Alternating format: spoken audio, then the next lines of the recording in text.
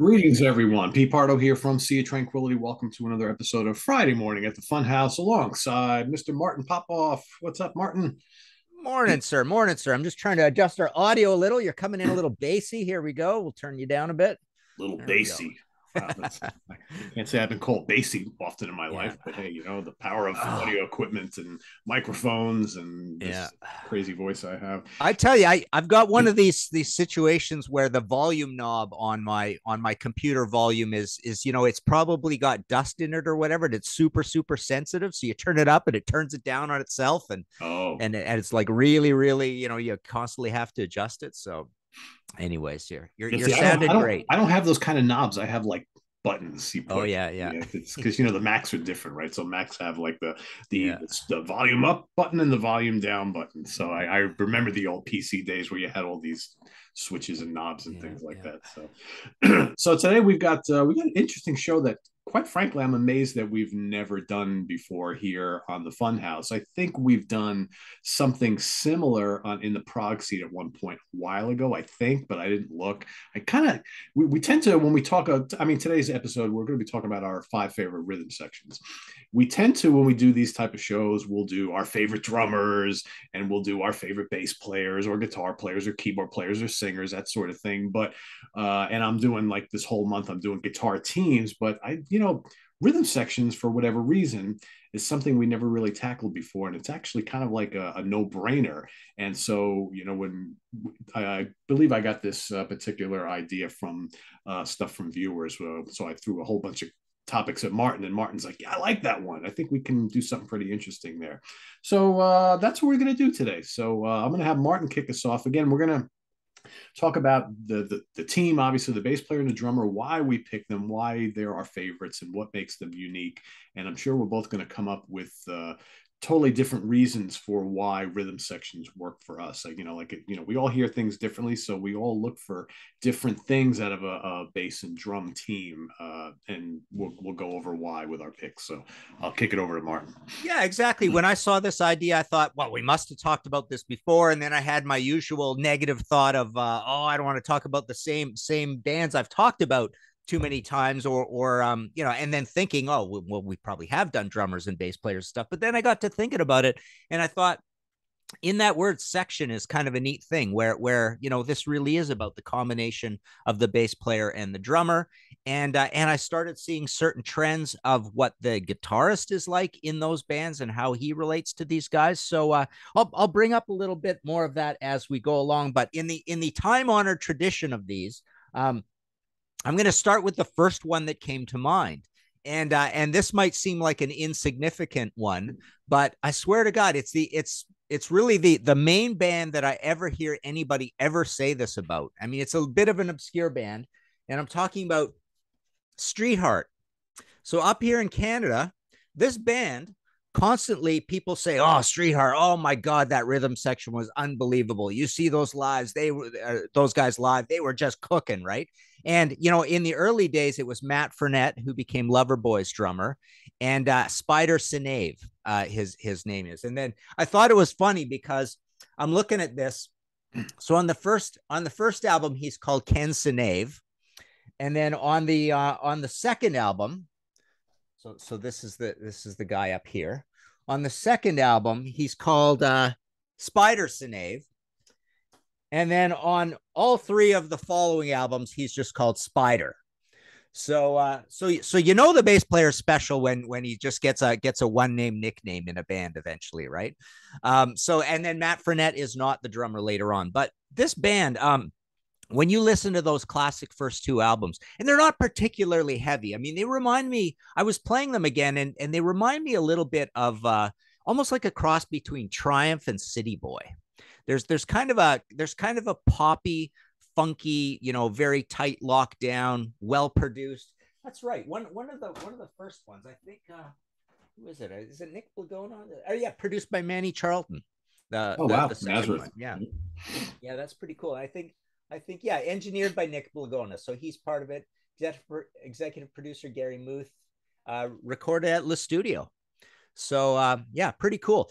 So this is a kind of a heavy album. It's like a heavy City Boy album in a way. Um, I think Kenny is no longer with us, the lead singer, but yeah, there's Spider up there. Well, there he is. So yeah, when you listen to these songs on here, and there's it gets a little disco-y at points, a little funky at points, but even on record, you hear like wow, this there's something special about this band. The vocalist is there, and the singer, the guitars are there, but yeah, boy, that rhythm section is just cooking, and that's just like a classic legendary thing they say up in Canada about street art. Man, that rhythm section was amazing. So there you go, that's my first choice. Cool. You held up one of those in some episode a Mm-hmm. while ago, maybe the Yeah. Canadian rock episode we did, I think. And I've always been intrigued to check them out, and I just haven't. But I think now I'm really going to have to do that. I like the album cover with the girl on the front with the cigarette. That's kind of. Yeah, that actually might have been. Let me just check here. I think Yeah, that's that's when a you showed me. hypnosis. It's Yeah. it's actually a hypnosis. So this is a band from the prairies of Canada. I don't know I can't remember what the US release schedule was on these, whether they came out, but it's pretty interesting that it's produced by Manny Charlton. It's from Le Studio. It's got a hypnosis cover for a very, quintessential baby Canadian band from the prairies.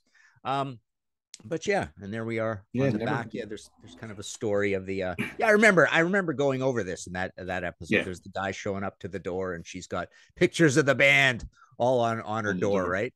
Kind of thing. But yeah, and so Matt Frenette, there he is there. He went on to great fame. He's a great guy. He was a really good interview. I've met him a couple times. So he went on to great fame with Loverboy.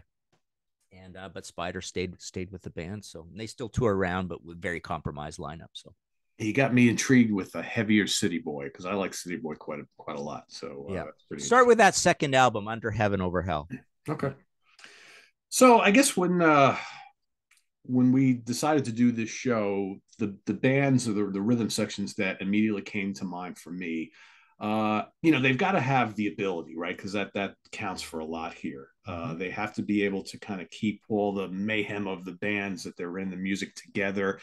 You also have to hear them quite a bit in the mix on the albums, I think. And to me, I'm looking at all of my picks, and in each of these bands, these two guys uh, have big personalities too, for the most part. I think I went more for the bigger personalities, the more well-known rhythm teams, as opposed to, yeah, I know there's a bass player and a drummer in this band. They sound really good, but I don't even really know who they are, and they Right. don't, on stage they don't really give much of anything. They're just there.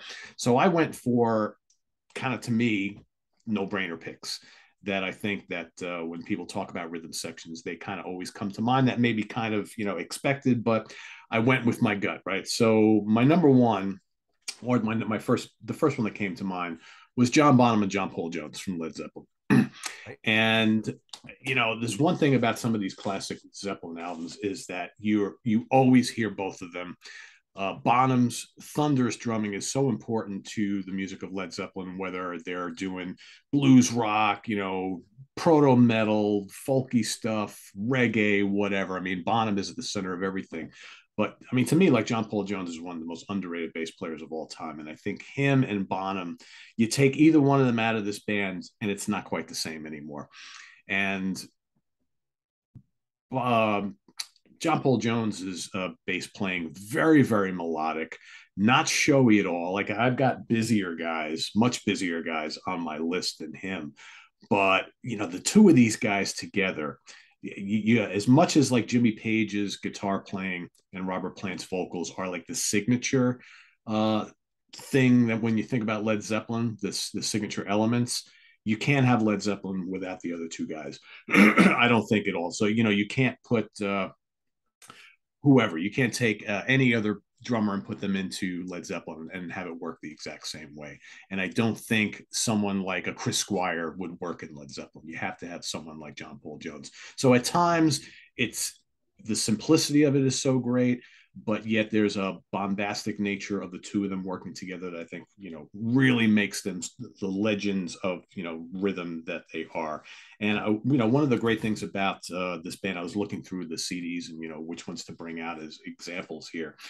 the couple early albums, the first two albums are more, bluesy albums, and you hear like John Paul Jones, you hear him really high in the mix. But I think when you listen to some of these other albums that have lots of varied material on them, I think the subtlety of John Paul Jones matched with the bombast of Bonham, I think works expertly together. And these albums are just examples of where they cover every style together, always locked in the pocket. I mean, you listen to like Fool in the Rain from Into the Outdoor, and that amazing drumming from Bonham on that. And you got John Paul Jones. It's just, he's there again. He's not showy. He's holding the beat down. He's keeping up with Bonham. Just expert stuff. So I mean, these guys for me were a no-brainer for this list. So Led Zeppelin.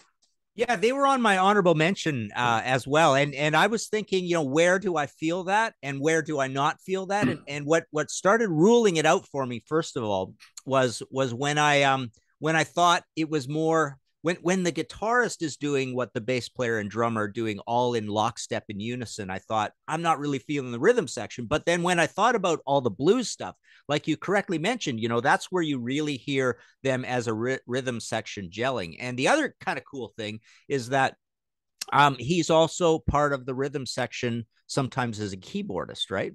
Yeah. So a piano anyways is considered a percussion instrument because it's little hammers hitting the strings, right? Yeah. And sometimes he does all sorts of keyboardy things, but he also does rhythmic keyboardy things too. Yeah. So I mean, listen to his electric piano work in No Quarter. I mean, it's a perfect example of that. Yeah. Perfect example of that. Yeah. We never compared notes, so maybe I hope we don't have any overlap ones. I'm a little worried about this one, but we'll see. Steely Dan, no? Did you pick some good? Okay. So Steely Dan, I almost picked in tribute to the whole idea of all the great fusion shows you guys have done, right? Because I thought, I don't know much about that stuff, but to me, this is kind of the same sort of thing where there are some amazing rhythm sections because of fusion and infusion. And Steely Dan is somewhat of a fusion band, I suppose. But the funny thing is, I just kind of made a few notes here. Drums on Asia, Ed Green, Rick Marotta, Bernard Purdy, Jim Keltner, Steve Gadd. Bass, Chuck Rainey, Walter Becker. So Chuck Rainey does a lot of bass in Steely Dan. Let's see, a Royal Scam, all except one on the drums is Bernard Purdy. Bass, Walter Becker and Chuck Rainey again. Katie Lyde, Jeff Porcaro, all drums except one song. Bass, Walter Becker, Chuck Rainey, and Wilton Felder. So essentially, there's no actual, main lead guy, except you could probably pick out Bernard Purdy and Chuck Rainey. But, this is another one when I thought of rhythm sections, Hey Night, not Hey, what's the first song on Gaucho? That song just came right into my mind. Babylon Sisters. Babylon Sisters is awesome. Yeah. So that came to mind immediately, right? In terms of this idea of this really cool, fluid, funky rhythm section, how important rhythm sections are. And again, to bring up a point I said earlier, you hear, and as you said with the blues situation, you hear these rhythm sections and can assess them more if there's not much going on elsewhere, and if they're not playing the same thing as the rhythm section. So if there's little clavinet or B3 or organ or little guitar licks and everything's kind of like spaced out, you can really hear these rhythm sections breathe, and you can definitely hear that on Steely Dan. So that's the closest I get to fusion in this list. Well, I mean, yeah, it's fusion of a different kind, right? Because Steely Dan fused like rock, pop, and jazz and R&B like all together into this style of music you really can't explain, and there's no one else like them. No one else like them, and that's a good example because they have used so many rhythm sections over the course of their career, yet all of them are just completely amazing, no matter who's doing it, no matter what song. Because every song could have a different rhythm section, but there's a consistency across that catalog that's hard to deny. Yeah.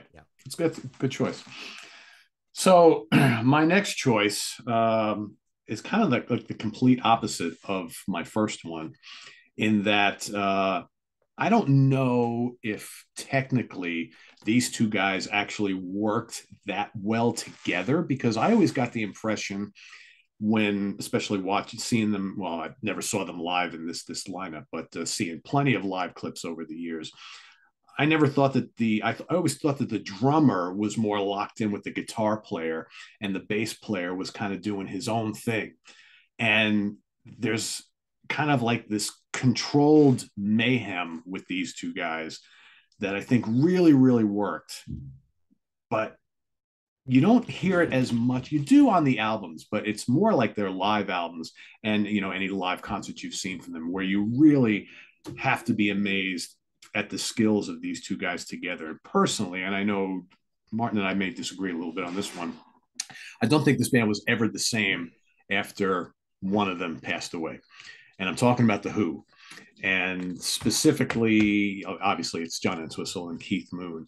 I mean, for me, when you listen to their live albums from, back in the day, the early 70s here, live at Leeds and Isle of Wight, and if you've seen any of the footage from Isle of Wight or Woodstock or any of these things, it's really interesting how like really busy these two guys are, but it's almost like they're working on different planes from each other. And if you ever watch any of the old footage, Keith is watching Pete all the time, and those two guys feed off of each other.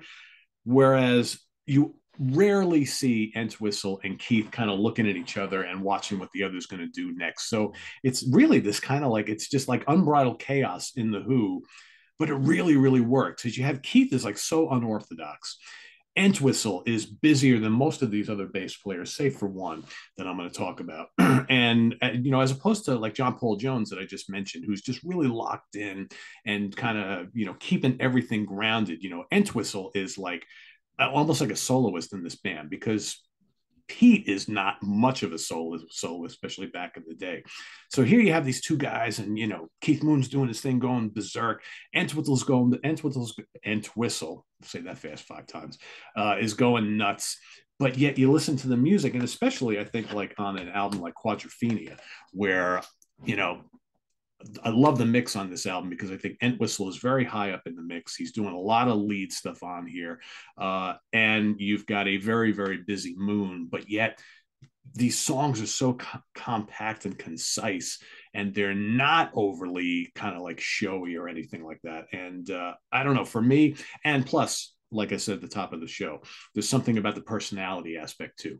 So here you have two distinct personalities. Entwistle is the quieter guy in the Who, but yet he's the ox. He's definitely got, he's got the look. There's something about him. And then you got Keith Moon as the wild and crazy guy, and his drumming perfectly personifies that.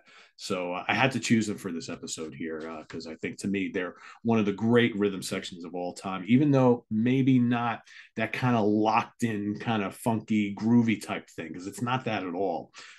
But based on the virtuosity here and the unpredictability, I really wanted to include them here, even though I don't think it quite matches up with the other ones. But yeah, that's interesting. So if you define the word section as two legendary guys on those two positions, the Who totally fits, right? yeah. But then if you think of section as how locked in are they, you're right. I mean, you think of the Who music, and it's never grooves. It's basically thorny and bumpy. It's a bumpy ride all the way through, right? Yes. So yeah, they're never this band like, as Roger Glover would say, I play teenaged eighth notes, right? And you hear great stuff like Highway Star. Where else does he do that? Smooth Dancer, I think, that kind of thing, where it's just really getting in a great groove, where he just says, no, I'm just locking in, sort of thing. And yeah, you don't get that with Entwistle. So no, because that's why I said it's almost like they're not working together at all. They're just up there together. But yeah. I was always amazed watching those early Who clips, and just seeing like Moon never looks at Entwistle ever. Him and Pete are constantly locked in together, feeding off each other, and that's just really weird because you don't see that a lot. But that's why that's what made the Who such a really wildly unpredictable and different band. I think that's part of the appeal for me, anyway. Yeah, cool. All right. Okay, my next choice is Porcupine Tree. Oh, so wow. Here you go. Here's some Porcupine Tree for you. the classic era, right? This is the first one that got everybody kind of excited by the band. Not their first album, but this was the first big album. That they were the it band for a while there with In Absentia, right? Dead Wing, I didn't think the production was as good on Dead Wing. That was a little bit of a setback. But then Fear of a Blank Planet is absolutely one of my favorite albums of all time. And we're talking about Colin Edwin on bass and Gavin Harrison on drums. And you listen to the new album. The new album is very, very rhythmic, right? Yeah. It's really almost like a showcase of rhythm.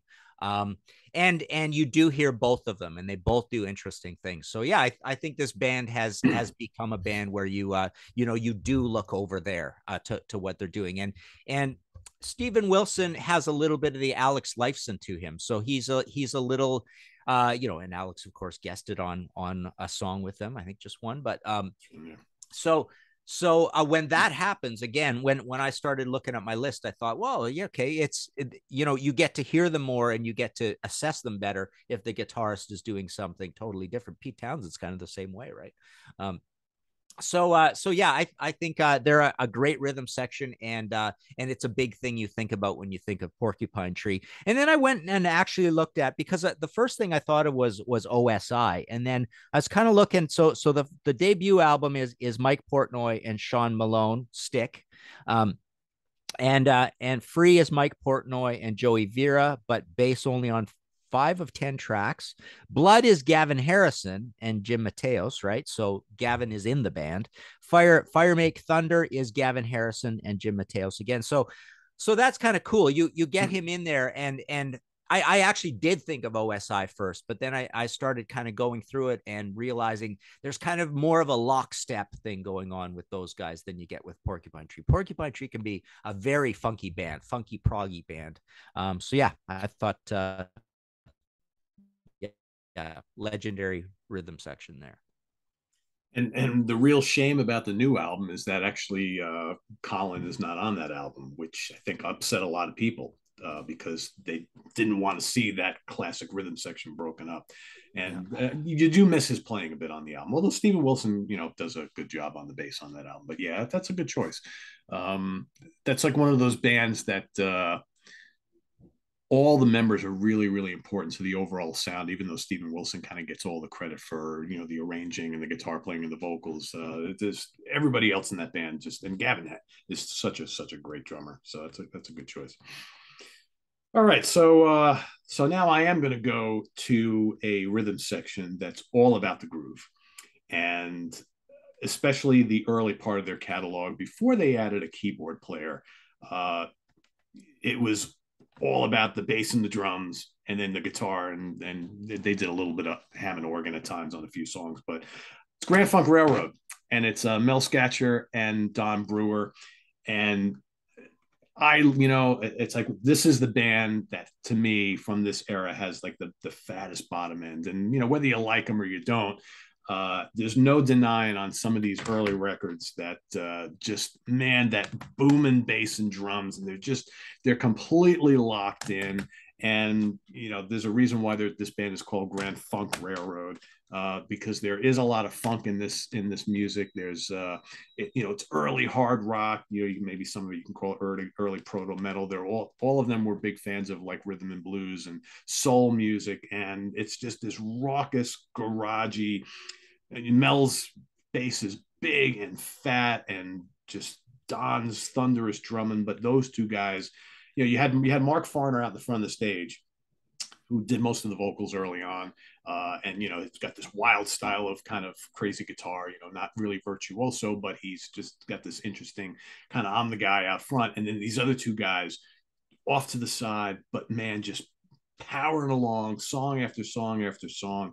And sometimes with early Grand Funk music, again, I love Mark's guitar playing, but sometimes I just sit and I listen to these two guys cooking in the background, and you can really hear it on the live album. It's like, man, that's what a rhythm section that's locked in should sound like. And again, say what you want about Grand Funk. I know some people love them, some people don't. I know the critics hated them, but I think that the signature part of their sound, as much as Mark is, the front guy, are these two guys on the drums and on the bass. I think just so important to their sound. And I mean, you know, you listen to like foot stomping music. I mean, Jesus, and there's no guitar in that, right? Except for the guitar solo. That's like Mark on Hammond organ, and these two guys just absolutely killing it. And it's just a great example of all they do so well together. But yeah, this was another no brainer pick for me. Grand Funk Railroad, Mel Scatcher and Don Brewer. Yeah, and a little bit of the whole you know, rubbing off of the Motown ethic on those guys as well, right? So yeah, cool. All right. My next choice here, King Crimson. But this era of King Crimson, which I'll explain in a sec. And yeah, Gavin Harrison. How much has Gavin Harrison been part of that whole situation? He's been part of the modern situation on and off, or just constantly? I can't remember. He's been consistently in the band for like the last, I don't know, 8 years, maybe a little bit more. I'm not really sure. So everything they've done post Baloo, like, you know, since they kind of came back and started doing like you know, the greatest hits of King Crimson. So he hasn't recorded anything with them, but just all these tours that they've been doing for the again, I forget how long it's been, 5, 6, 7, 8 years, something like that. So it's been a while. Yeah, I've seen them live with him and Pat Mastelotto, I think, right? Yeah, he's been the three drummer thing. He's been a part. Yeah, that's right. So there's a rhythm section for you. I'm still like calculating in my mind how I didn't know or forgot that Gavin is not on the latest Porcupine Tree. I'm going, well, geez, wow, I forgot about that. But yeah, I mean, that record, of course, is still very rhythmic. But I mean, if we want to talk about the most absolutely, you know, massive rhythm section of all time, it is that three drummer situation with King Crimson, right? But but for me, this was a clear choice, Tony Levin and Bill Bruford, because rhythm is so much a part of you know, what this band does. There's one of my digipack versions of that. There's a regular with the blue. That was kind of cool. Had the blue. And then, you know, so we've got red, blue, and yellow. That era, very tight era. And of course, you know, what's amazing about that whole situation is both guys have their own sound, but it locks in so beautifully. It's kind of a world. They're sort of a world music band in a way, right? There's a real sort of African drumming vibe to what Bill does, and then Tony, of course. We've got fretless, you know, stick sort of thing going on, and that's another clue that I've noticed across some of this stuff. When you hear fretless, I mean, it perks your mind to treat this rhythm section as special, right? In a way. But again, you get a situation here where both guitarists are very distinct and they're off doing something totally different. And King Crimson, they actually can groove on a lot of these songs, but they also have a lockstep thing that they do too. You know, so you've got looping and stuff that can go on around it as well. So they do everything, but you know, you definitely notice there's 4 super, super distinct guys in this band. The 2 guitarists are completely different from each other as well. And they're not really locking in with what these super distinct drummer and bass player are doing as well. And then I thought, okay, so is Tony Levin, you know, part of a great rhythm section with the Peter Gabriel group? And I thought, no, not really. In that situation, it seems a little bit more. It is more lockstep and more simple rhythmic. You know, it's really cool and it's really interesting, but I don't think of that as a rhythm section very much. There's not a lot of grooving along with hi-hat and everything and toms and cymbals and stuff. There's just, you know, and then so it's a different kind of section there, but I think it is an amazing, super entertaining and interesting rhythm section with 2 legends in the red, blue, and yellow period, King Crimson. Very happy you picked that rhythm section, because I am now going to pull from out of my honorable mentions into my main list the other great rhythm section from King Crimson. Nice.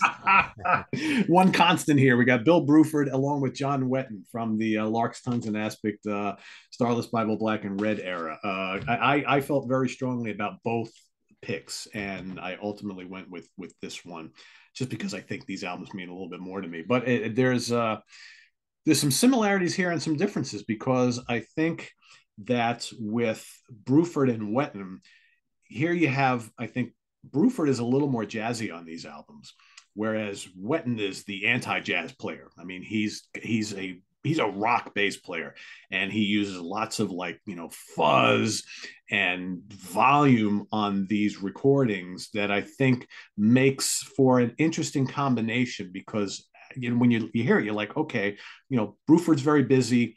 Wetton's kind of busy, but he's more like loud and beefy and in your face. But yet, you can't have these albums without these two guys doing this. It's a little bit different, because I think that Bruford and Levin were definitely more locked in throughout those albums that you just spoke about. Whereas this is kind of a little similar to the Who situation, where this is kind of almost like pure chaos, but it works really, really well. And I don't think anybody really gave Wetton's bass playing its due until these albums, because Wetton, very, very fine bass player, and I always wanted to hear him working more with Bruford going forward. And I know they did briefly in UK, but I love the sound of these guys on these albums, because again, it really stands out.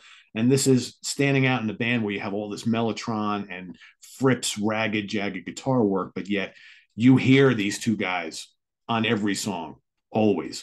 And they work really, really well together. And when you watch, there's not a lot of clips of King Crimson from this time period, but when you do, I mean, they are just firing it up on all cylinders together up on the stage. So yeah, I think you can't go wrong with either pick here for King Crimson. And kudos to Fripp for having such great rhythm sections all throughout. And then you can go backwards in time and go look at the early lineup and whatnot. But I think for my money, it's these two lineups, these two rhythm sections we just talked about, that are absolutely legendary.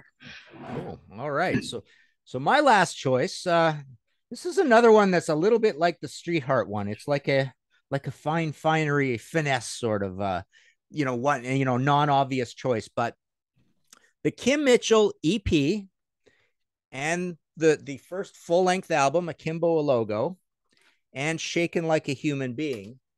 They're standard hard rock poppy songs. There's some keyboards, there's choruses, there's whatever. They're not proggy, although the EP can be quite monstrous and proggy. But we're talking Robert Sinclair Wilson on bass, who no one really knows, and Paul DeLong on drums, who's a little known up here in Canada.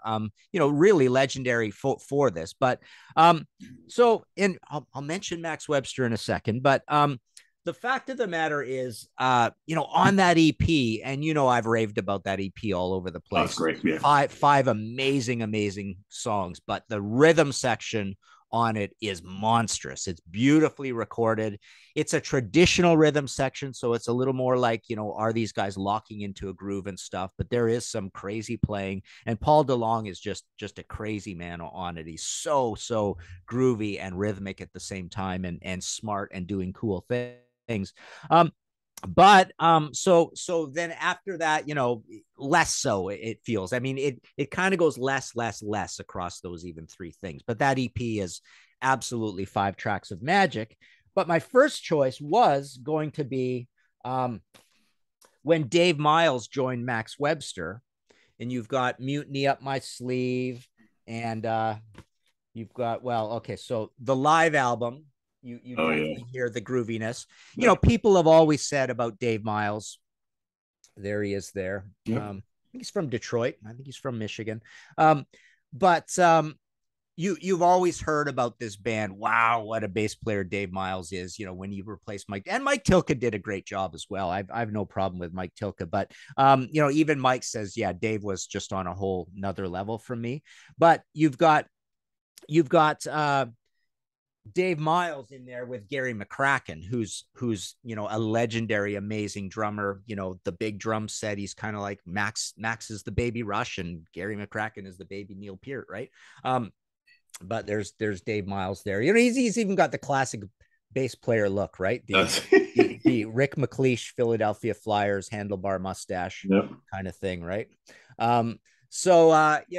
He's the bass playing across these Max Webster albums, you always think of the little disco lick in Paradise Skies as like one of the magic moments of all of Max Webster's sound, right? But there are so many places all over all over those records where those two guys just lock into a groove. And then fortunately, like I say, you've got the Live Magnetic Air live album where you could really hear it happen in a live sense. So that's kind of a twofer. But if I was to pick something for folks with short attention spans, just go straight to that EP and just play those 5 songs start to finish. One here, a monster of a rhythm section. Yeah, that's such a great EP, and his first full length is amazing too. It's yeah, Yep. what a talent Mr. Mitchell is. All right, for my final pick today, another kind of no brainer for me, and the drummer here, out of all, like, I guess, heavy metal drummers that I've ever listened to, he's the guy who has the most swing to his music.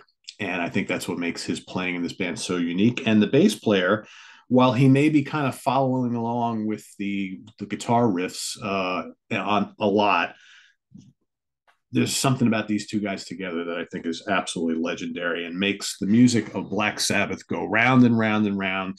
Bill Ward and Geezer Butler on these, or, I'm sitting there thinking of some of these songs, man, like, Electric Funeral, Hand of Doom. And I'm like, NIB and Children of the Grave and Yeah. Sweet Leaf. And just like, man, what a massive rhythm section here on these early albums. And yes, I'm going to not show Never Say Die, because that's just the way I roll, right?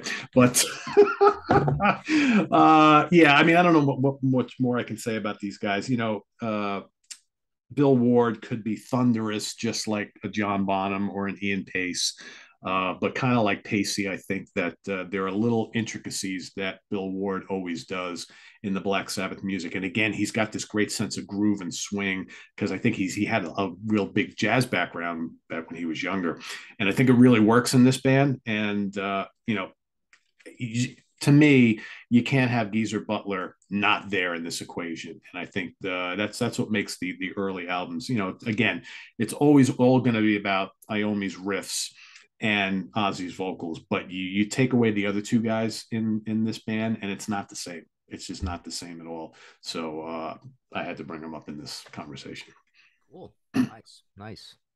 Yeah, honorable mentions. I mean, I've got Little Feat, Kenny Gradney, and Richie Hayward on Great drums. choice. Yeah. Yeah, that's a good one. Meshuggah has been mentioned, but I think that's as much as about guitar being in lockstep with those guys and Yeah. overshadows you thinking about the I bass. thought of that as well, and I absolutely agree with you, because I think it's more about that 8 string guitar and the low end of the guitar playing, as opposed Yeah. to bass. But yeah, I mean, Tomas is just, yeah.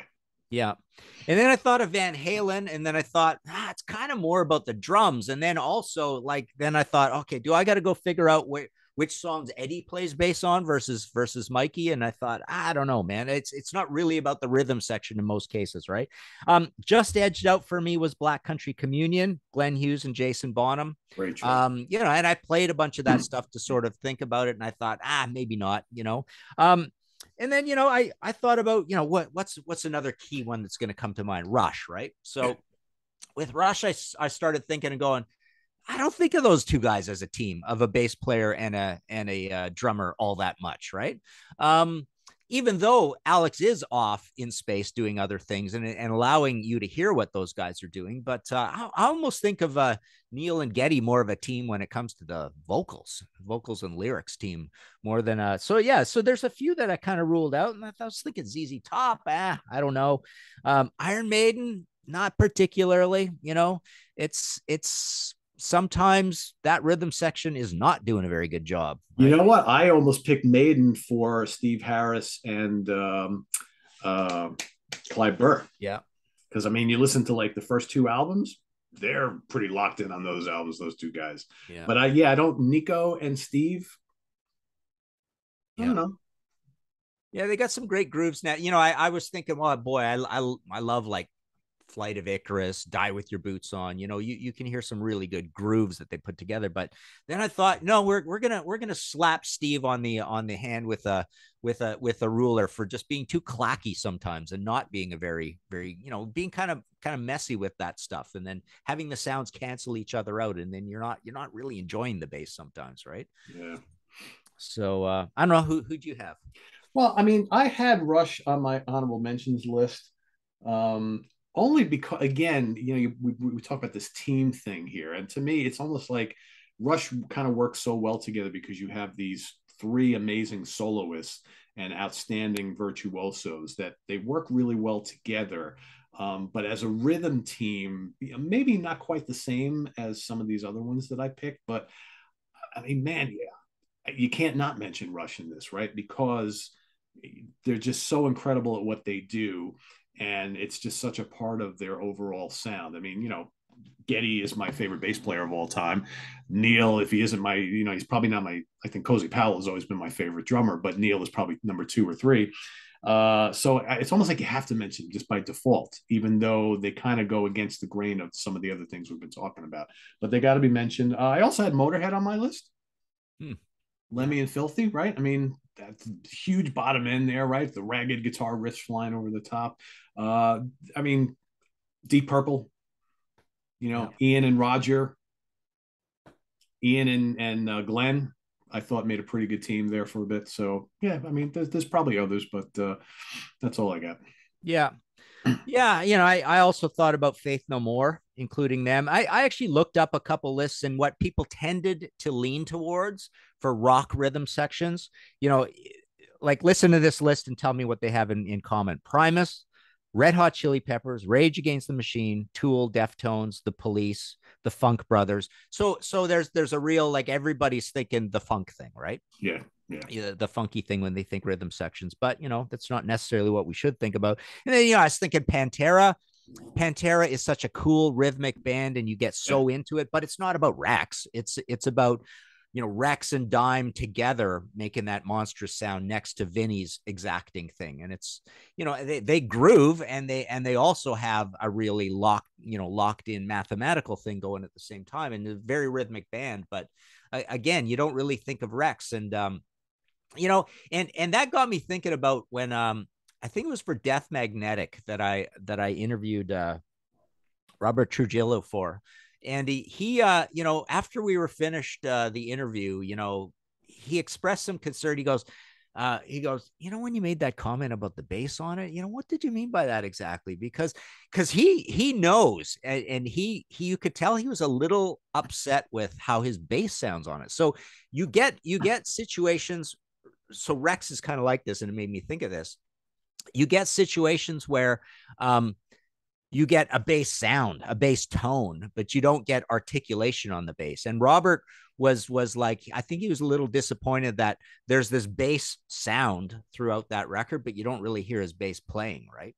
yeah. So you're never going to feel that. So in this whole rhythm section discussion, I see we kind of tend to lean towards the guys where you can really hear the articulation and the bite in what they're doing, right? Yeah, yeah. That, to me, that's important. I mean, I another one I was considering was the Stones, Yeah. because that's, those two guys. A lot of like old school rock fans will probably lean towards picking those two, and I couldn't really argue that too much at all. Again, they're just kind of both in the pocket. They're neither one is very busy, but they're doing what they need to do there. But yeah, when you listen to the Stones, are you necessarily hearing them as much as you hear some of these other ones? I don't know. Cool. Yeah. So there you have it, everybody. Our favorite rhythm sections down in the comments.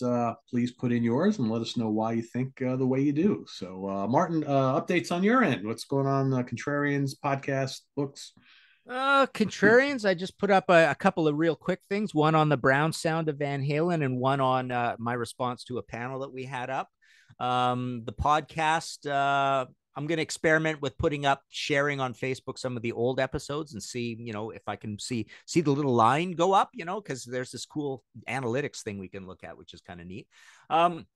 And then the books all have in Easy Action, the Alice Cooper one, which sold out pretty soon again. So yeah, Easy Action, Feed My Frankenstein, and The Damned one are the three new ones. MartinPopoff.com. Cool. Sounds good. Stay tuned here. What do we got coming up tomorrow? On the UK connection, we've got ranking the songs on classic albums. So we're going to be ranking the songs on the Captain and Me from the Doobie Brothers. That's coming up tomorrow.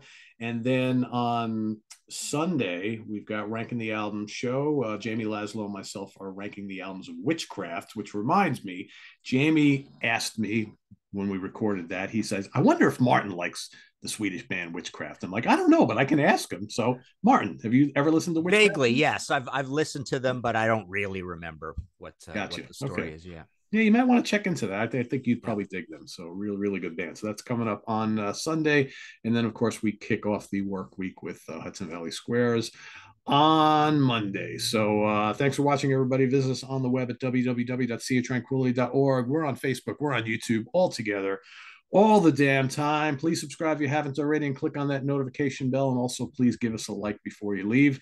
For Martin Popoff, I am Pete Pardo. We'll see you next week here on the Funhouse. Take care, everybody. Have a good weekend.